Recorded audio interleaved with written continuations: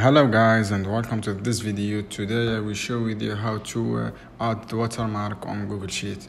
So guys, to add watermark, go to Google Sheet and start with completely new blank sheet and like one you for example, and then the next page click on the insert here at the top of menu and select the drawing from the drop down menu, and after that guys click on the icon here, text box, and the drag area on your drawing, and would you like to have watermark, and next enter your watermark text, and like for example back 2024, and as you can see here you watermark at the position if you like, and once you can content with your result and click on save and close here top, and to add your own watermark to your document on Google Sheet. So guys, this is basically how you can do. Thanks for watching. See you on another video soon. Subscribe to my channel.